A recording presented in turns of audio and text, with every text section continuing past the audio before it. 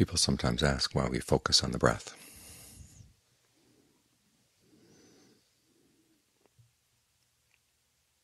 And they often have their opinions as why we shouldn't be focusing on the breath.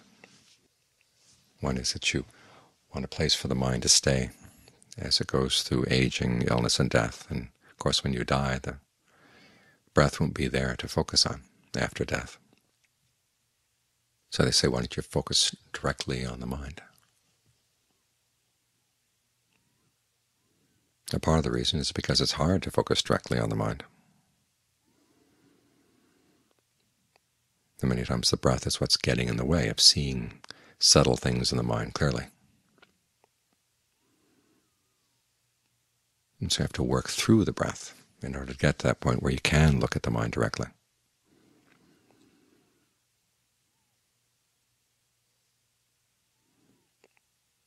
And if you could focus on a state of awareness where you're blocking out the breath, well, that's the problem. You're blocking out an important part of your awareness. Discernment doesn't come from a blocked-out state of mind. It comes from an all-around state of mind, what the Buddha calls mahagatang cittang, the enlarged mind. The image he gives of concentration is of a mind of an awareness that fills the whole body.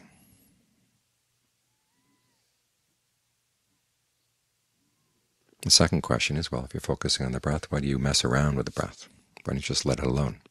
Well, it's very hard to let the breath alone because the breath is an intentional process in the body. It's what the Buddha calls bodily fabrication.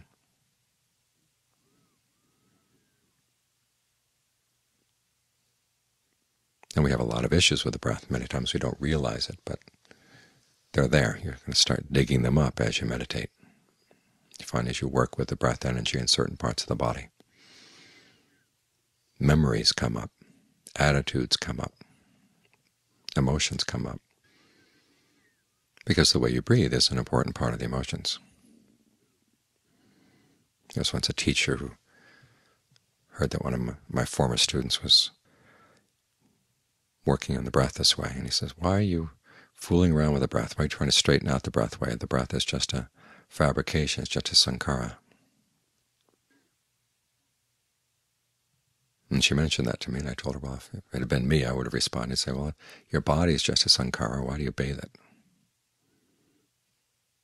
If you're not bathing your body, it means you've got some issues around the body that really should be looked into. Well, it's the same with the breath.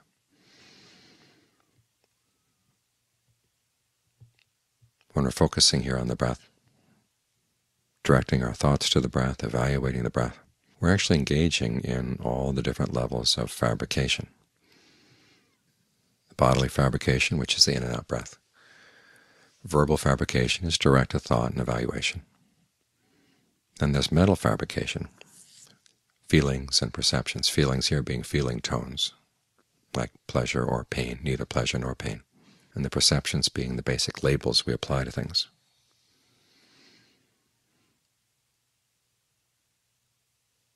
So as you're directing your thought to the breath and evaluating how comfortable it is or not, you're going to be using certain perceptions to stay with the breath. And you'll be finding that different ways of perceiving the breath or labeling it, we're going to have different effects on how you breathe, how the breath is sensed in different parts of the body. If you perceive the body as a bellows that has to pull the breath in, push the breath out, a lot of the breath energy, say, around the rib cage gets hardened, so it can become a bellows. If you think of the body as being more porous, okay, that'll change the way you breathe.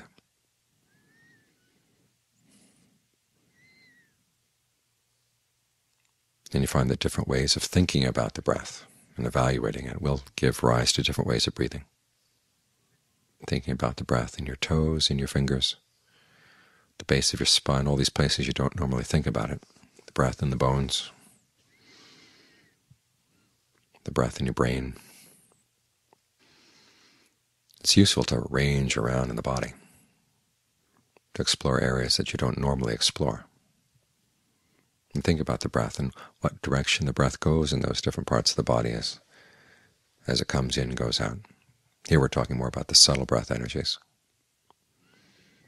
And try to notice, are the different subtle breath energies in the body working together, or are they working at cross purposes? You want to look at that. And are there parts of the body that really starve for breath energy? What can you do to provide them with more? And as you work on these issues, you're getting more and more practical experience, more sensitivity to these different types of fabrication. You're actually creating a state of becoming. This was another issue that was brought up one time with Ajahn Lee. He had been teaching meditation to a senior monk in Bangkok, who asked him one day, well, we're practicing for the sake of getting rid of becoming, right? The Pali word was bhava. And Ajahn Lee says, right. So, well, why are we creating more states of becoming here as we create concentration? And Ajahn Lee responded, that's the whole point. You're creating states of concentration so you can study them. You can understand them. States of becoming like this. What are they? How are they made? And as you learn how to do it skillfully in the concentration, then you're going to learn about other states of becoming as well, and the processes by which they're formed.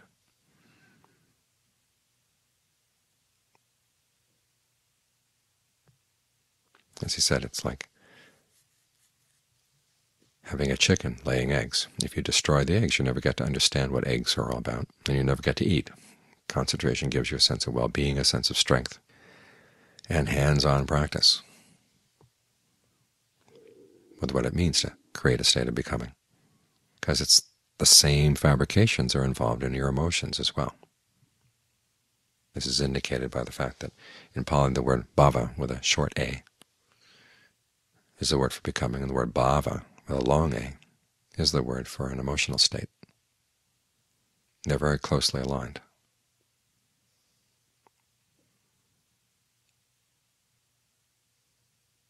And you find that your emotions are fabricated out of the same raw materials. There's a perception and a feeling that goes along with a perception. And then you start thinking about and evaluating the situation in light of that perception. And then your body gets involved as well. There's an effect on the way you breathe.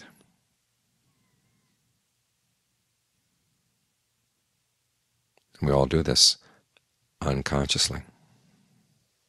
In fact, so unconsciously we think that our emotions are our basic states. It's almost what we are. They're the raw data of our experience. What I feel is most basic to what I am.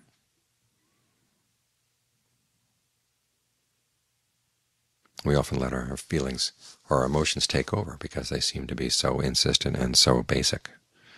But as the Buddha points out, they're as fabricated as anything else in your experience.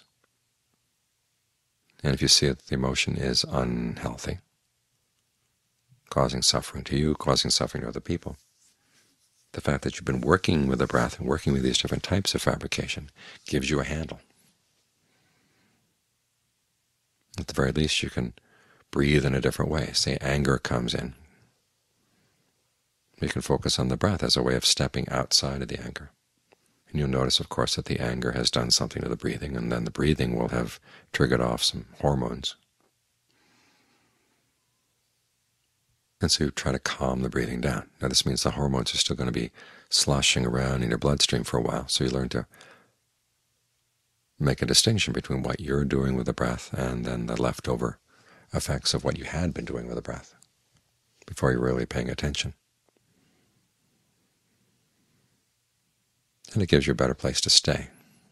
So you can look at the remaining types of fabrication, the way you're thinking and your perceptions, your evaluations, your feelings, of pleasure or pain around this. And you can start thinking about what you could do differently. The fact that you're working with the breath means it goes beyond just a mental exercise. You're getting into the physical side as well, which is important. That's why I said that we have issues around the breath, because the breathing has a lot to do with the physical side of your emotions.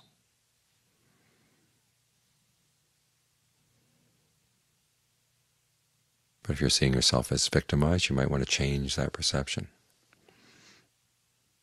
Or if you're seeing yourself on top of a situation where you're able to get back at somebody else, you might want to change that perception as well.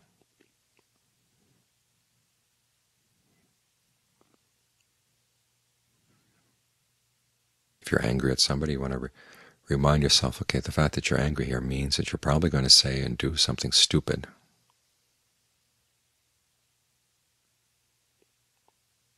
Because anger seems to block off certain good qualities like a sense of shame and a sense of compunction, a sense of restraint.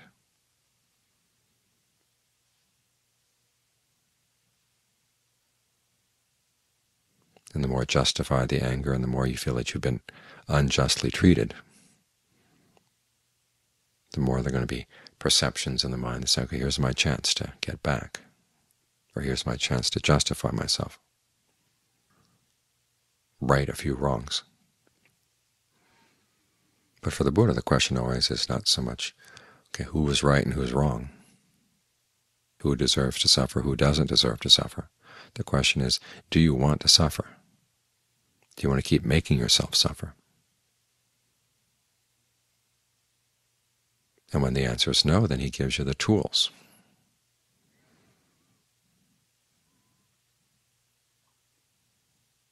For looking at the situation in a different way, holding different perceptions, thinking about it, giving yourself different narratives, learning to use your imagination.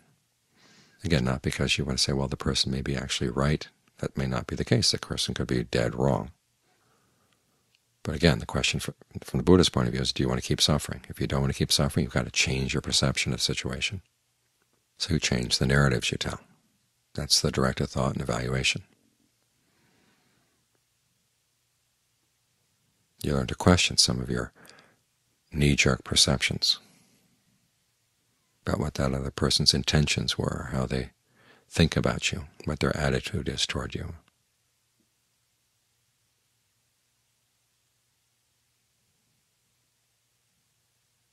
Realizing that, one, you don't really know, and two, if you have a very good idea still, that's not the issue. The issue is, what are you doing to make yourself suffer? And do you want to keep on doing that?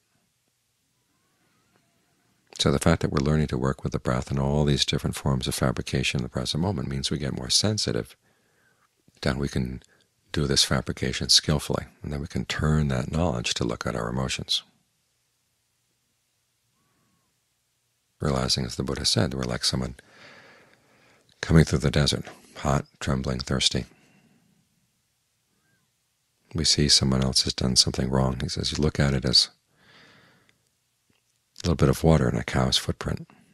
You need the water, but you have to be very careful about how you take the water, because you know there's a lot of dirt in the footprint.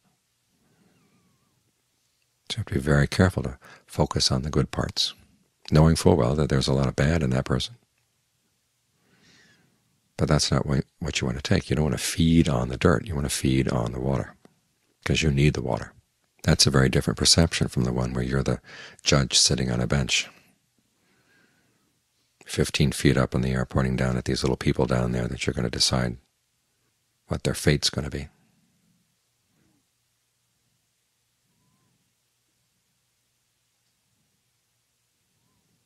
This is why the Buddha uses so many analogies and images and similes in his teachings, to give you a different range of perceptions, a different way of looking at things.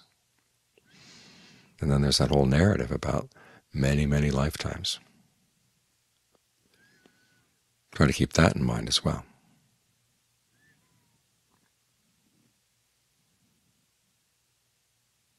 Again, the purpose is not here to let people get away with murder, but first you've got to stop murdering yourself, murdering your goodness, creating more and more suffering for yourself.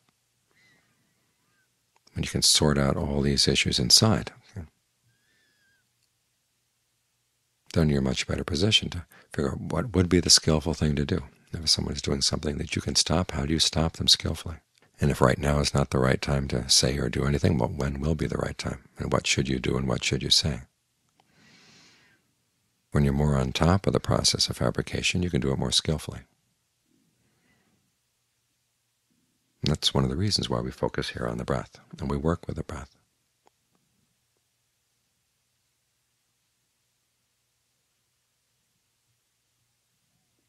so we can create better states of becoming.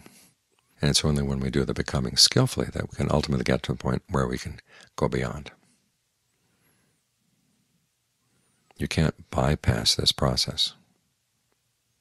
You have to go through the skill to get to that point beyond skill.